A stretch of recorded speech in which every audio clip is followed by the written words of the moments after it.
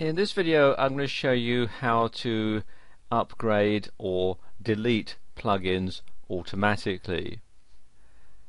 First thing to do is to go to the main plugins page, so select plugins from the side menu here,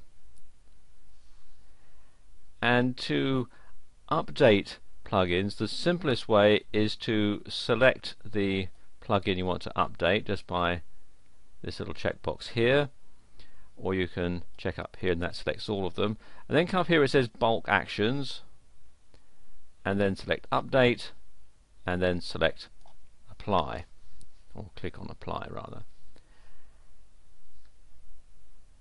And here we go, it's telling me that my plugin, all these plugins are the latest version, which is what I would expect because this is a brand new install.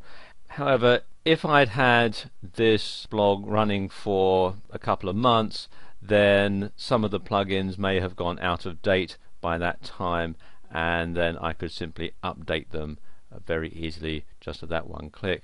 Let's just go back to the main page here, and let's say I want to delete a plugin. I don't use it, so I want to get rid of it.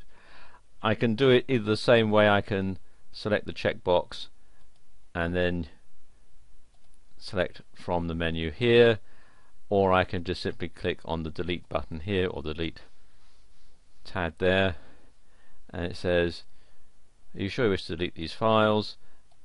Click on yes, and there you go, it's deleted.